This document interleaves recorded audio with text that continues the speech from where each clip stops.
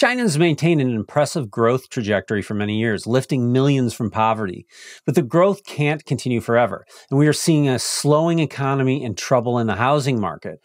What can we make of it, and where is China headed? Today, we're going to talk to someone who was doing business in China during the boom to talk about his new book and to see what we can learn about China's future.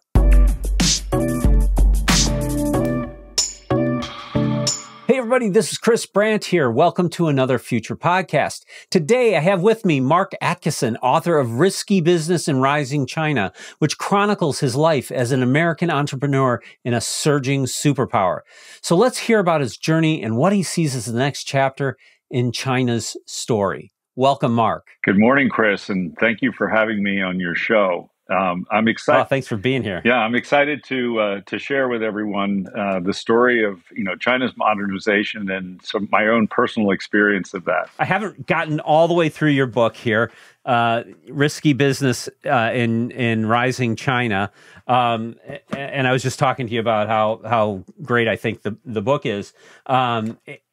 Lots of really interesting stuff. I haven't made it all the way through yet, but I'm getting there, and I can't wait to finish it. But there's some just really interesting insights, and I think it's cool that you did it through telling your story. You kind of get these interesting personal perspectives on what China's like. There are a lot of China books out there. And, what I was really trying to focus on was telling the story through my eyes and, specific experiences that I'd had. And I think part of what is unique in this story is that I moved through my career through many different industries that were radically different from each other. Everything from aircraft maintenance to automotive parts, mobile technology to venture capital, electric vehicles to aviation asset trading.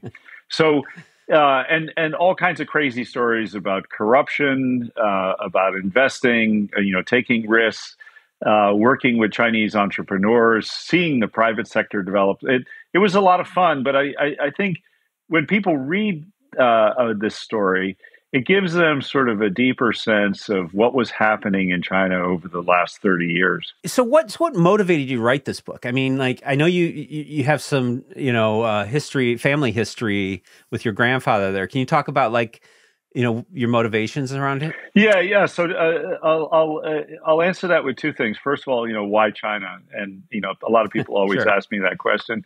So it actually goes back over 80 years. As you mentioned, my grandfather was actually an officer in the U.S. Navy.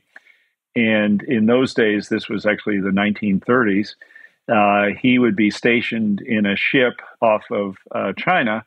And in the 1930s, the Japanese army, was occupying China. So it was a wartime situation. And my father, who at that time was 12, and his younger brother, Ted, would travel to China to catch up with, their father and mother, and they would stay in a Japanese-occupied city in China called Qingdao. And, through that, they had a very deep impression as young boys of, what China was like and how chaotic and crazy it was in those days. And then my father, later on had more exposure to Asia. He at one time was actually the general counsel to the Asian Development Bank in the Philippines, and we lived in Manila for 2 years. And then in 1982, my family traveled to China. And so picture yourself, I was a college freshman. 1982 was a very different time. Oh my gosh. Sure. So people don't realize that in 1982, China was one of the poorest countries in the world. I mean, it was actually poorer than India on a, GDP per capita basis. And, so we arrived on a Pan Am 747 that was nearly empty. And, there were soldiers outside on the tarmac in, padded overcoats and fur hats with AK-47s. And, everything was gray. There was basically no highways. There was no tall buildings. There was no neon. And, the Chinese were sort of stoically there in threadbare Mao suits and riding, simple black bicycles. And so one could say, well, the China that you saw of '82, how could that possibly have excited you? But there also was, the beginning of an opening up in China, and in fact, you could see, entrepreneurs on the streets selling blue jeans and vending different things. And in the Western media, they talked about Coca-Cola, they talked about Procter and Gamble and Boeing, all trying to get into China. So, from that, I had I guess, a combination of, the exotic aspect of a country like China, a youthful wanderlust, and a sense that there was business opportunity there. So as an engineer out of college, I when I graduated, instead of going to AT&T, I ended up going to China. So then on, related to why write a book about then all these years spent in China, and I ended up spending about 30 years of my career there. So a couple things. One is, from a family perspective, one always would like to communicate to your children, what it was that you actually did. And in my case, some of the crazy stuff I did was hard to explain to the children. And so they, often were unable to answer in school, like, what does dad do? So, one is write a book that explains to my kids what happened in all those years. Did your kids read your book? Yes, they did. A little bit like pulling teeth, Chris. But it was fun. I find all these great ideas I have with my kids. It's like it just doesn't always pan out the way I think.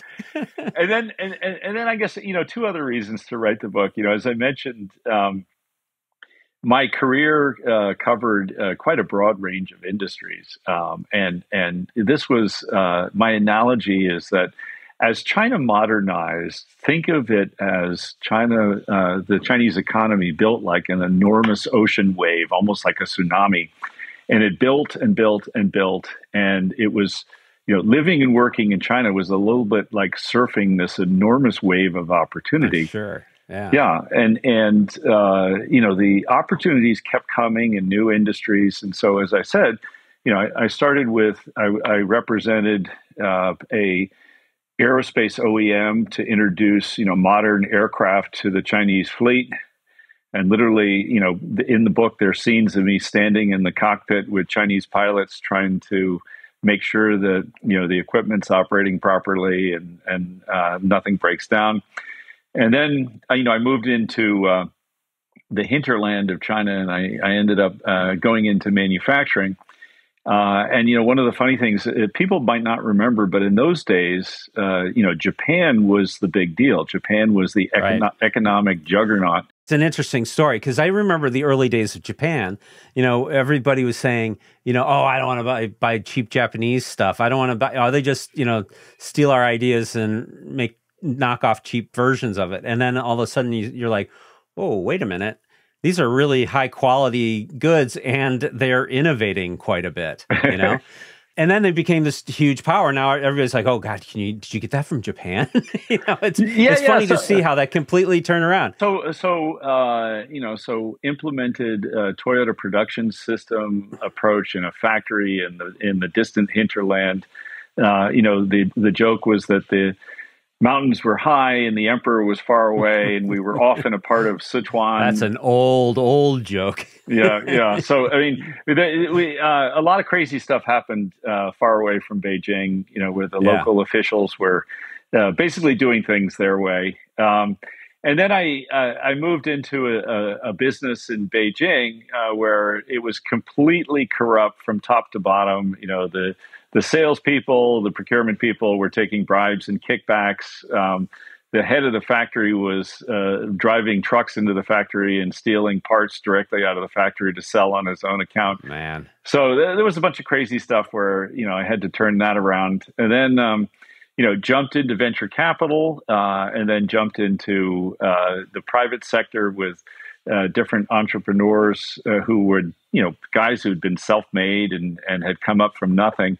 And, one of the amazing things, Chris, is that when you look at the contrast between when I started in China, again, the threadbare Mao suits, and then I'm dealing with, guys in designer suits driving Mercedes. And, they've come a long way. So one was it was this uniqueness of my career in moving through these different industries and different opportunities. And then the other was that when I first went to China in 1982, China formally ended collectivization of agriculture. So think about that farmers could now grow their own crops and sell their own crops for cash. And the whole country basically moved away from central planning towards market-oriented reforms. And over the course of 30 years, which is basically the span of this book, 800 million people came out of poverty. That's crazy. I don't think there's ever been anything like that. Yeah, I mean, one could argue that it's probably the biggest event in our lifetime, certainly bigger than the fall of the Berlin Wall and the end of communism in Eastern Europe. So I felt that the book could convey the power of, what had happened in modernization, the radical changes that had occurred. And then also, I guess one final thing is that I have an interest to inspire, young people to expose themselves to places like China. And, so I wanted them in reading this book to get a feel for, what it was like to take risks, what it was like to reinvent yourself, and what was some of the excitement of working in that foreign environment. A lot of that bled out of China too. I mean, if you look at sort of, Singapore, the Malaysia, Taiwan, they all have these kind of significant, growth matters, where they lifted a lot of people out of poverty, not quite the way that China did it. Yeah. But there does seem to be a propensity to do that in Asia. It was the kind of environment where, almost every day you'd look out the window and you say, oh my God, where did that building come from? Or where did that highway come from? So there was an excitement about living there that, you could see real change taking place. You could see people's living standards go up. I mean, a lot of my Chinese friends had gone from, people my age had gone from being allocated to a job in a work unit out of college to finally ending up later on in their lives in the private sector, earning a real wage and having real aspirations, rather than being in this world of state planning with basically everything determined by the authorities. I can't even imagine what it must have been like as a foreigner to be there during this period. But I know that, we as Americans have a lot of really big misconceptions about China and about business in China and about the whole culture in general, right? I mean, can you speak to some of the things that you felt were like kind of the biggest misconceptions that you saw people having or you yourself had? Yeah, I mean, I think for a lot of people, one of the biggest misconceptions, particularly, in business today, is that people look at China and they think of, oh, this is a big monolithic, state-owned economy. And what they don't realize is that, the state-owned part of the economy is no more than maybe 30 to 40% of the economy. And that basically what happened in China over the last 30 years is China went from being completely state-owned with no private companies to, 70% of the economy is the private sector, and 80% of the jobs are with the private sector. And, what is the private sector? The private sector is a hive of, adaptable, super quick thinking, very flexible millions of enterprises, with entrepreneurs, mostly self-made, running these companies. And I think that for Americans doing business with China, the important thing to realize is that with the Chinese private sector, Chinese entrepreneurs, for the most part, are free agents. And so there's a lot of flexibility there. And that culturally also, Chinese entrepreneurs are, it's not about country. It's to a large degree, it really is what is in it for them. And so the opportunities to, negotiate partnerships or negotiate deals with Chinese entrepreneurs are just as good as they would be here in America. And I personally experienced that. I worked with entrepreneurs who were in the internet sector who were dealing with payments and gaming and entertainment and all kinds of stuff. And one thing I would highlight is that in China, you had to move very quickly, particularly in consumer segments, because things change very rapidly. And China is an economy that's characterized by, if somebody's making a profit, hundreds of millions of other entrepreneurs pile in, so the marginal return gets driven down. So that is a challenge. Yeah. I mean, it is amazing, like how big, China is and how many, like when they have populations in their cities that are just tens of millions. I mean, it's really, wild there. And they have, they've created more middle class than the entire population of the United States over there, so like, the scale of what happens in China is really hard to wrap my head around. Think about the middle class. Like you said, the middle class is greater than the population of the United States now. It's it's about 400 million people, and these are urban dwellers. But a good example was this guy James Lee, who worked with me in the automotive parts world, and then later on joined me in the electric vehicle business. When he was growing up, the people were absolutely destitute. And it certainly didn't. You were lucky if you had a radio, or you were lucky if you had a bicycle. And, the world he lives in today, he owns several apartments. He owns several cars, and he's actually moved himself now to Canada. So, he's moved on. But the urban middle class is an interesting group. For Americans, we sometimes wonder, why don't the Chinese want democracy? And, one thing to think about with the urban middle class is that these guys are heavily invested in things like property. And I know we're going to talk about that shortly. But, 70% of their wealth is tied up in residential property.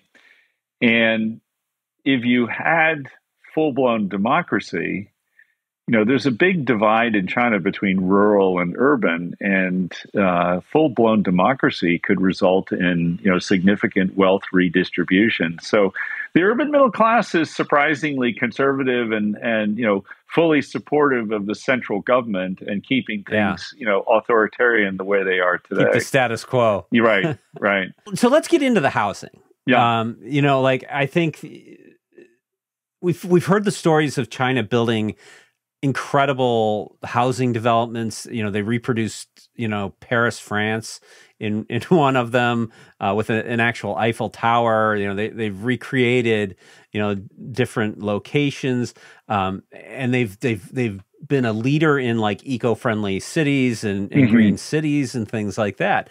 But they've drastically overbuilt. Right? Yes, it seems, and they've created. In generating that kind of growth, they've created a lot of problems for themselves that may be coming due very soon right now, or are coming due presently. Yeah. Can you speak to that? Yeah. So, if you think about housing reform began in the 1990s, so up until that time, people basically lived in housing that was terrible and was allocated, by their work unit. So whatever crappy apartment you had in Beijing, was basically given to you by the work unit. And in the 1990s, they converted a lot of that housing to, they handed it over to the people. And on top of that, they legitimized, the monetization of land. So local governments could sell land for residential development. And so people started buying houses. And what happened, Chris, is that as you can imagine, in tier one cities, the benefits of living in Beijing and Shanghai and Guangzhou and big cities like that was, enormous in terms of health benefits and education for the kids. So the value of these properties shot up, and it got to a point, certainly in the last, 15 years, where it just became speculative. So Mm. The urban middle class developed a very significant stake in residential property, and a stake that was not just they living in the house that they owned, but they owned multiple apartments. Right. And so you now have a situation where, on average, the number of apartments outnumbers the number of people who can live in them, because it just was, driven by this speculative wave. And it's a structural problem. In this case, it wasn't a recent policy mistake. Some people argue that the pressure that the central government put on developers recently to deleverage and to pull back was the thing that brought the house of cards down. But I mean, the reality is that structurally they were going to run into this problem. And I think why it's such a serious problem in China, Chris, is that for the urban middle class, this is their, this is how they build wealth. Yeah, it's their life savings. It's their life savings, and the stock market is not really seen as, a place to park money and long term and make money. It's much more, and that's not doing well either. Yeah, the stock market is tanking because of the housing market. Yeah, and the stock market is quite a casino, and so there's this concept also in China called financial repression, which is that people who leave their money in bank deposits, the return on your deposit is tiny.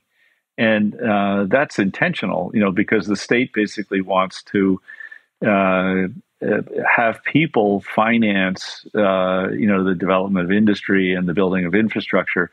So, they get bank savers to basically pay for everything. And so just going back to property, then, if the property sector goes down, you're taking away the primary, wealth driver and, wealth preserver of the most important educated group in the country.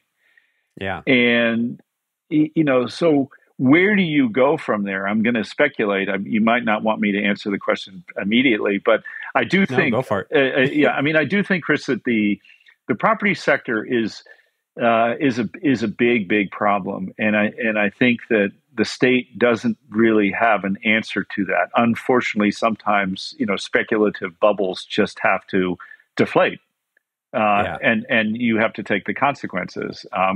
We did that in the financial crisis of 08 and 09, and we've done it at other times, the savings and loan crisis. But you got to take the pain. So I think that what directions can China go when you've got a loss of confidence from the people, particularly driven by, deflating assets, deflating wealth.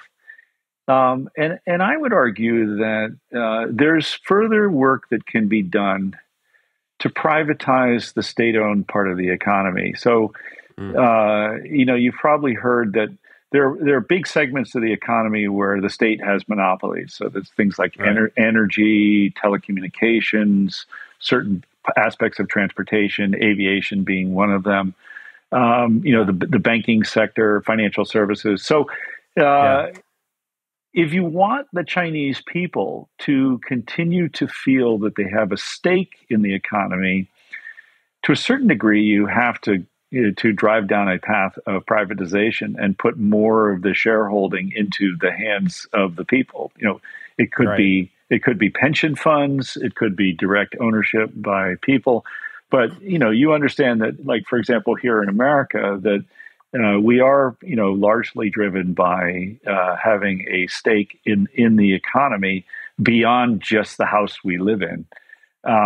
And so I think that's partly the answer. I think that the other part of the answer is that China still has markets that are manipulated or restricted in certain ways. Obviously land sales is completely dictated by the government, and they can manipulate the price of land. And just by the way, I don't think you'll see a dramatic collapse of the property sector, because remember that the supply of land, the pipeline of new land coming in is completely controlled by the government. Right. And that banks also can restrain their, pullback Lending. on credit, based on a government mandate. So I think what you'll see is, I think you'll see this slowdown continue. And I think you'll see it at a gradual rate. But I mean, that's still sort of the kiss of death. I mean, remember what happened to Japan in 1990. It entered decades of flatlining, basically. They're still trying to give away some houses in Japan. Yeah. I mean, here's a funny statistic. I mean, you probably saw recently that the Japanese stock market just returned to the highs that it was at in 1989. And that was like 30 years ago. So like that, that begs a question then, you're saying like you see like the saving, part of this is sort of getting more participation in the economy to some extent too, right? And and it's I'm going to hype the book again, Risky Business. Right.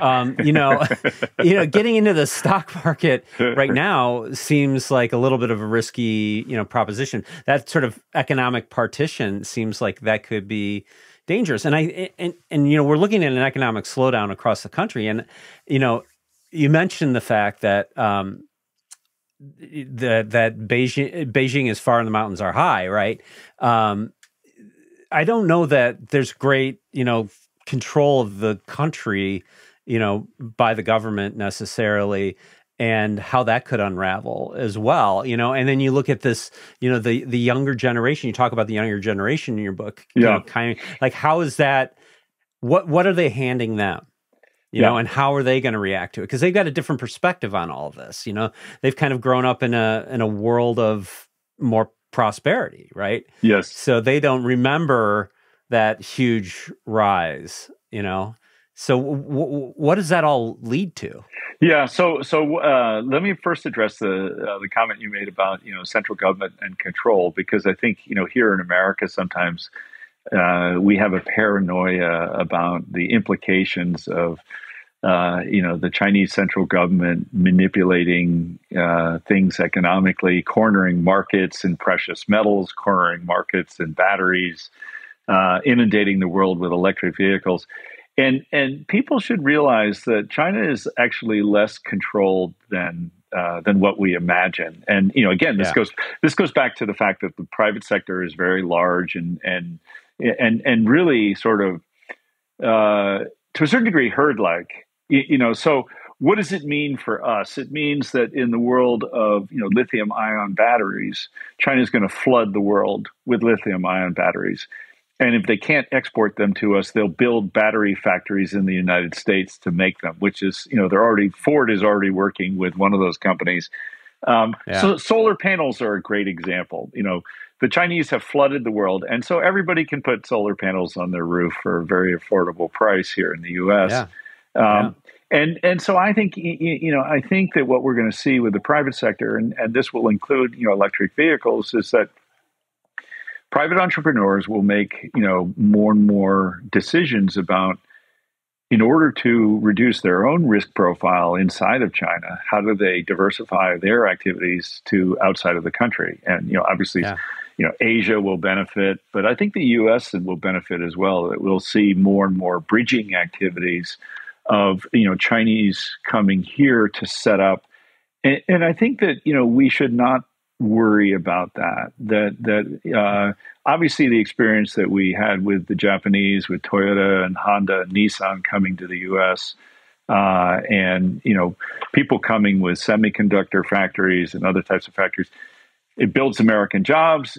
It makes us more competitive, and certainly we saw that in the automotive sector in the United States 30 years ago. I've been watching people like car shopping in China, and the EV market there is huge. Yeah. They got a lot of different EV car companies there. And I'm seeing things there too that I'm like, wow, that's kind of better than what we've got going here. I'm like, they're selling cars with 1,000-kilometer range. Yes. For cheap. Yes, You know? yeah. And what's amazing about that, just by the way, is that almost all of those electric vehicle companies in China are private and are recently started up. So that Yeah. they're not like the traditional first auto works and second auto works owned by the central government. So these are very nimble. BYD is the best example. BYD. A lot of people don't realize this. BYD used to be a mobile phone maker and got into the car business. And then, you've got Li Auto and Xpeng and all these guys. I would say, Chris, I mean, people should look more closely and realize that a lot of these companies aren't making a whole lot of money. Yeah. They're so. Well, but they need to start exporting their cars to the U.S. and Yes. being able to do that. Yeah. But the problem is so this is an interesting time because we're having this whole debate about TikTok, right? Yeah. ByteDance, and like their stake in TikTok, even though it's a Singaporean, country, of origin, it's got the ByteDance China piece to it. And that, that is especially in this year of politics, an election year, that's going to be a real, like, China, watch out, China's going to come and get you. China's going to, like, how do you, but that, like, if you're a car manufacturer in that space, how do we get over that hurdle and like introduce some of these really interestingly competitive cars? I mean, I think some of these cars could be, really go head to head with some of the bigger manufacturers now. But you're gonna like, well, but what if China takes control of your car and drives you into a ditch, or into a tree or something? And you're like, okay, but why would they do that? It's just like we have this sort of warfare mentality about how China and the United States interact, and I think that obviously with some of the tensions that have been coming up, and especially over Taiwan and things like that. Yeah. I mean, there are legitimate concerns. I suppose there too, but like you say, there's entrepreneurs there who have nothing to do with the government and are completely independent of that. So, like, how do we get the good stuff without the bad stuff, I guess? No, it's a good question. And I'll tell you, the last time I was in China was actually just a few months ago. I was there in September of last year. And, they have a rideshare company called Didi. And I think almost every driver who picked me up was driving an electric car. And, what you notice is that the electronics are very, very sophisticated. And naturally, because one of China's strengths is the whole IT industry and the electronics sector. So, sure, if people are familiar with Teslas, with the mini pad or the iPad on the dash, China is basically that on steroids. Yeah, it's full TV screen. But so how do we get the good stuff? So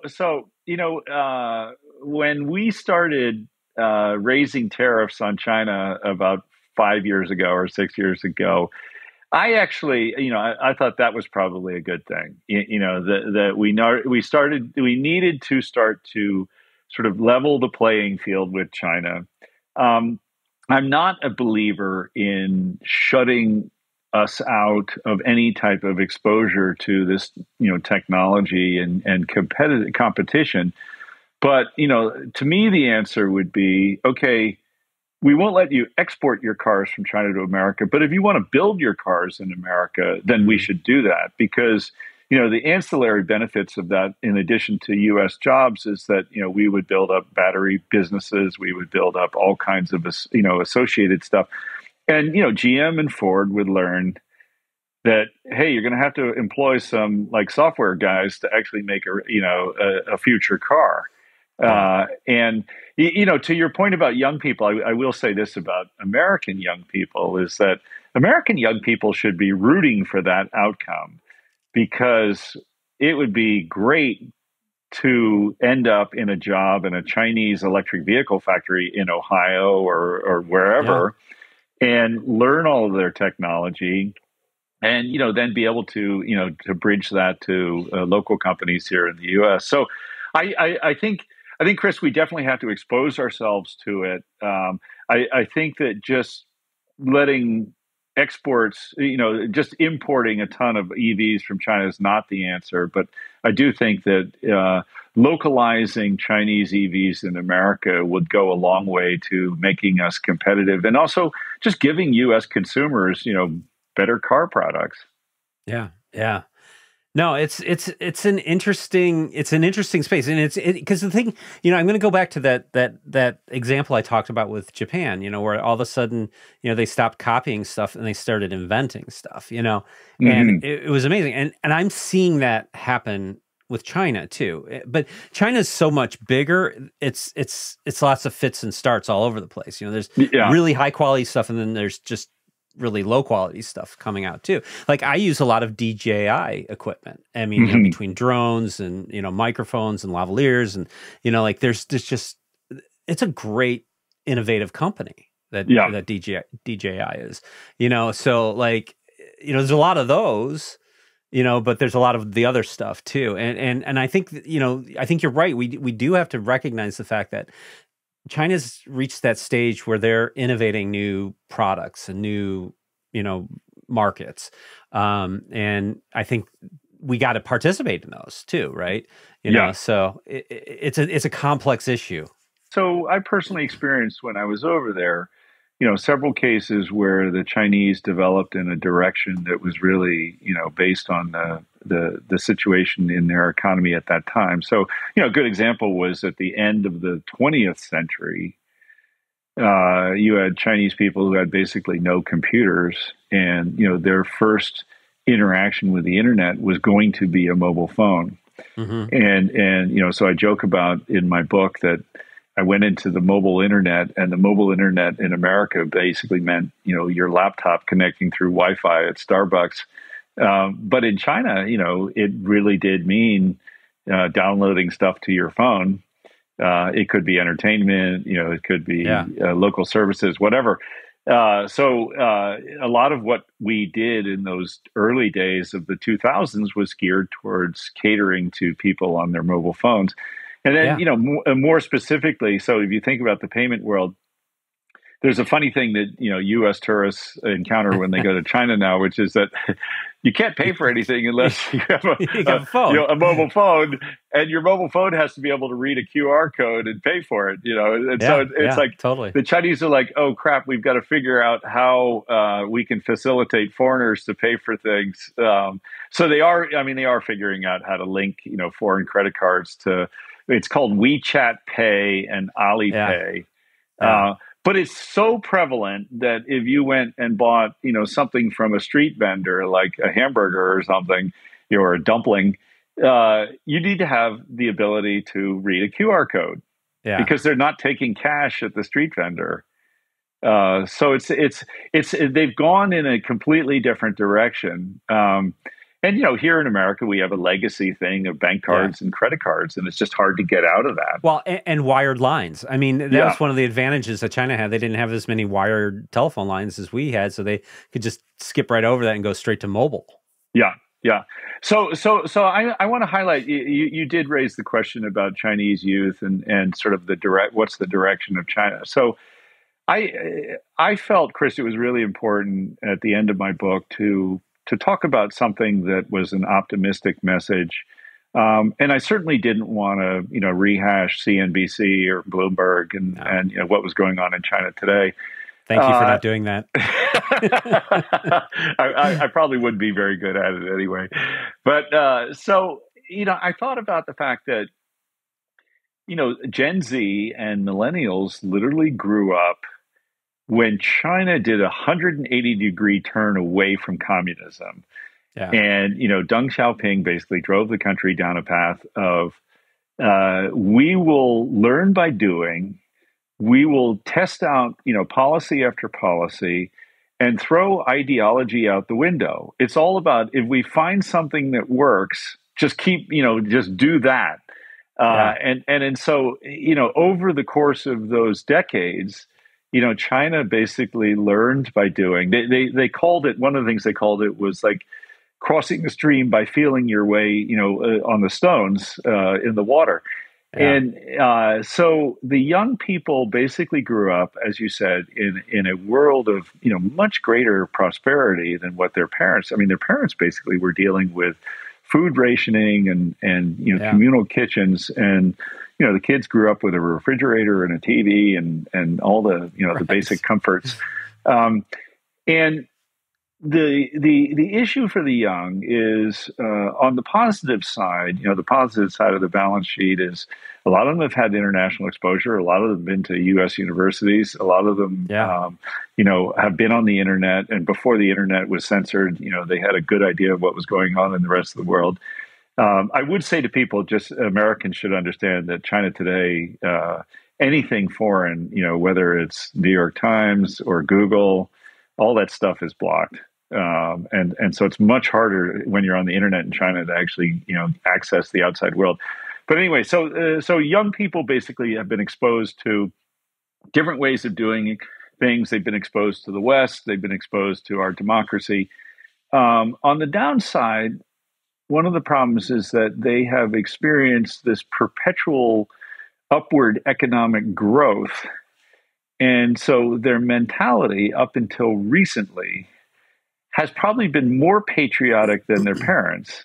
So the older generation, particularly the boomer generation, has been very cynical because they grew up at a time where China was just doing horrible things to itself in the Cultural Revolution, and just wasting too much time on ideology and class. They call it class struggle.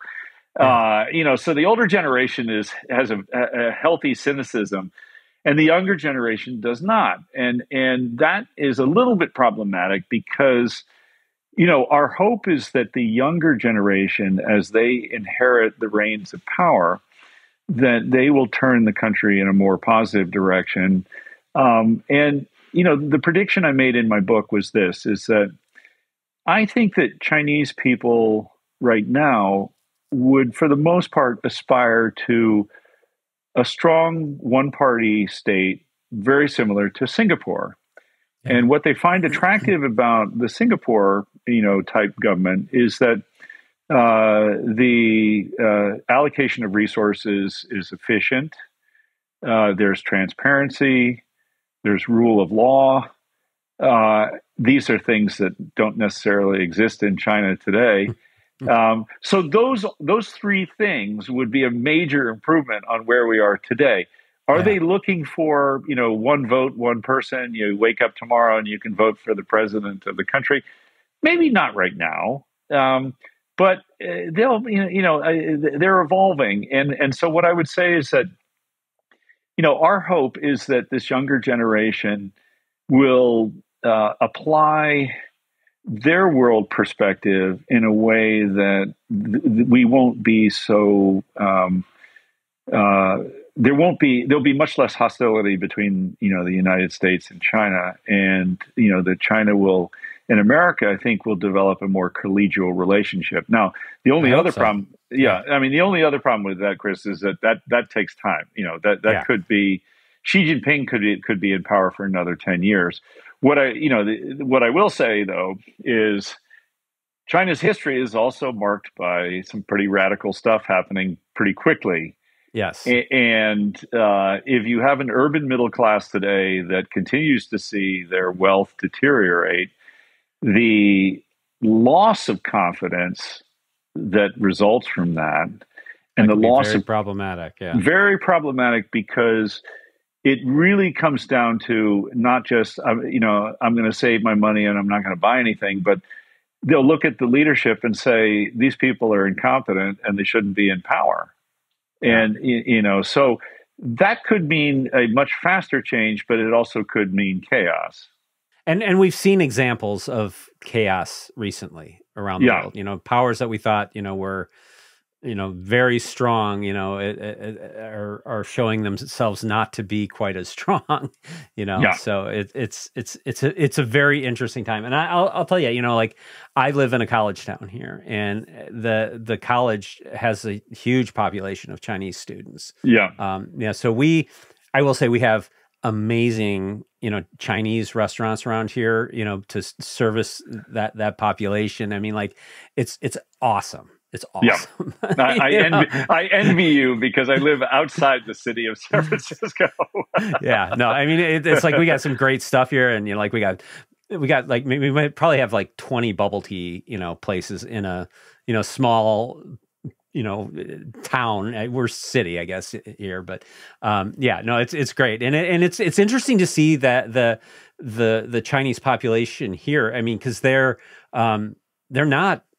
They're not people from a third world country. They are people coming here with wealth, and they're educated. I mean, they're going to Northwestern University, which is like ridiculously expensive to send your kid to school at, and it's hard to get in. So that's who's coming. And they're very progressive, and they love all the trappings of America. Yeah. So it's interesting.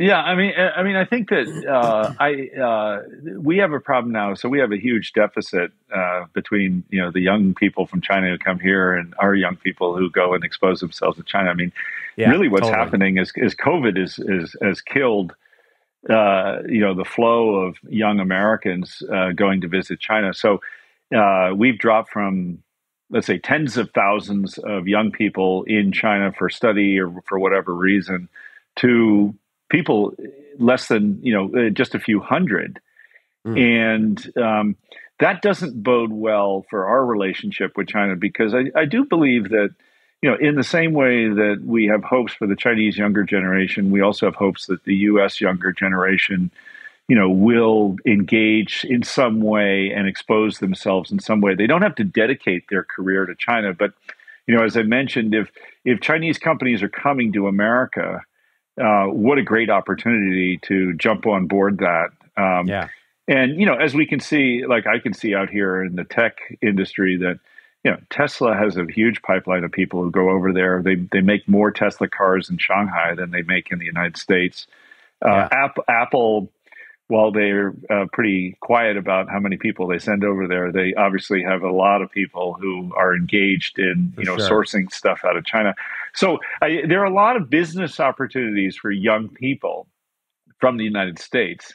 And as I said, I mean, it's like, bridging into China and bridging from China into the United States. Yeah, I think there's great opportunity in both Asia and Africa, actually.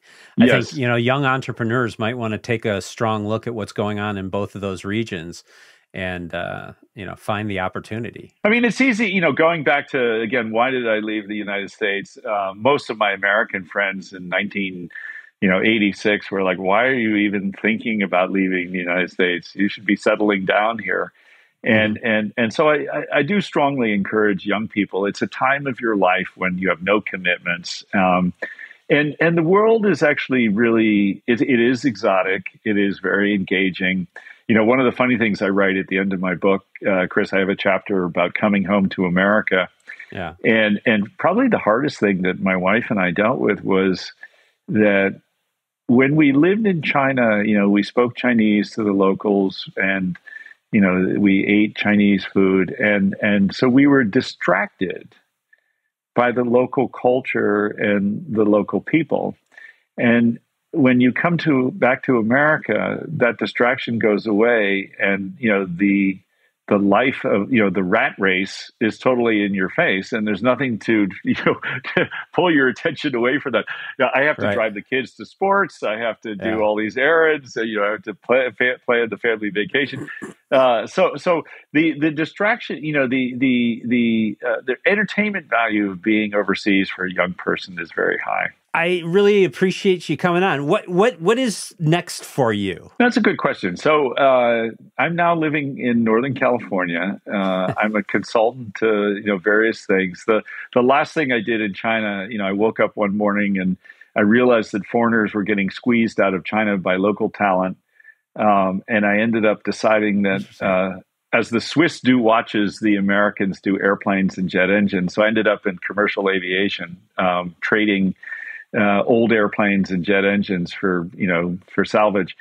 So here in America, I do commercial aviation. I have clients in Dallas and I have clients in Florida. I enjoy that a lot. And then other than that, I mean, my wife and I enjoy hiking and biking here in beautiful California. There's a lot to do in Northern California. I'm envious, you know. Well, hey, man, thanks so much. We've obviously, you know, run really over, but it was such a fun conversation. I didn't I get sucked in, you know.